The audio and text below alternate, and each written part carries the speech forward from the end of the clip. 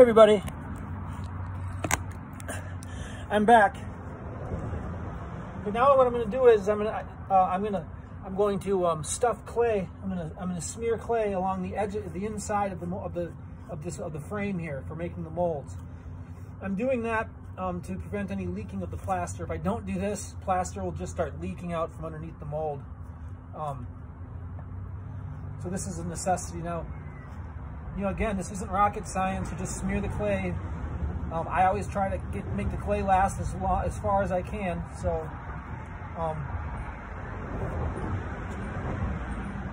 so I just, you know, squish it in and smear it right along that edge until you can see that it's covered in plaster, or covered in the gap is covered in clay.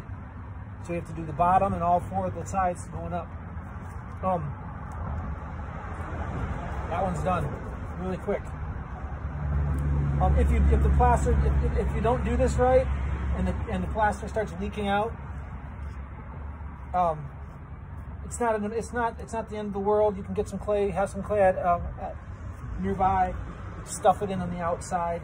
Like I said before, being a ceramic artist, being a tile maker, you know, you can make everything perfect. You know, I just screwed this thing together really quick. I didn't even use a tape measure. They aren't exactly perfect. These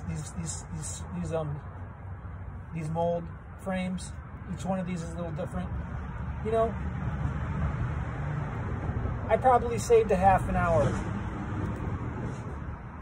just by cutting them by, you know, with some rudimentary kind of tool I had to measure with.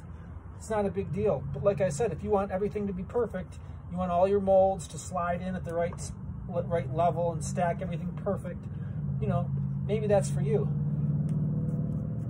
But for me, you know, I've learned that you can try to make everything perfect, but there's too many problems that happen. Molds will break.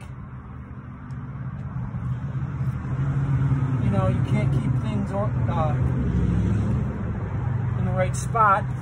Things get shuffled around. You need to mold really quick because the customer makes a special order. You know, you seriously can spend all your day organizing, or your workshop can just become this working environment where everything's there somewhere, and you know, there's order and disorder is the best way of putting it.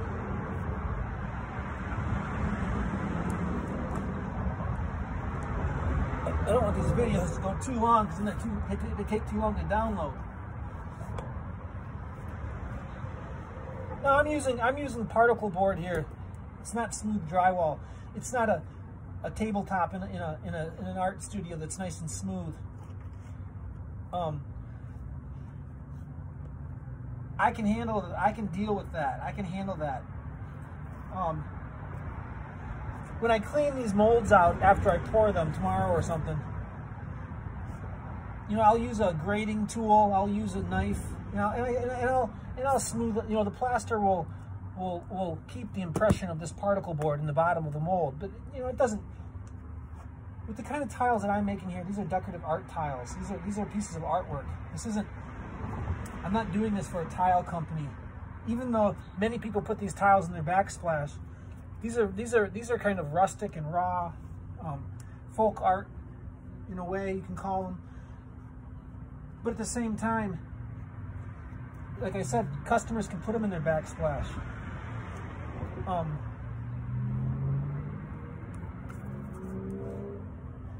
I could get into all these side points. You know, when you start a tile business, you're kind of overwhelmed with this notion of turning your business into a company and making backsplash tiles and this, that, and the other thing. And what you find is you can go that route. You can think that you want to have this tile business where you're making backsplash and field tiles. But then when you start doing them and you do a couple orders, you realize not only you can probably may have more, you know, if you do that, you're not going to have as many, you're going to stop creating the artwork. You're going to start glazing plain flat field tiles. And you're not going to be doing the artwork anymore because all your time will be spent making people's backsplash tiles. So, again, it's a learning experience.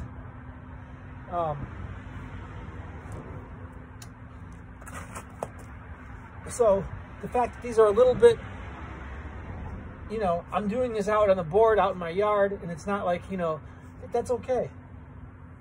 The finished product will be something completely unique and unusual. You know, these tiles have been sitting in my refrigerator, some of these for several months.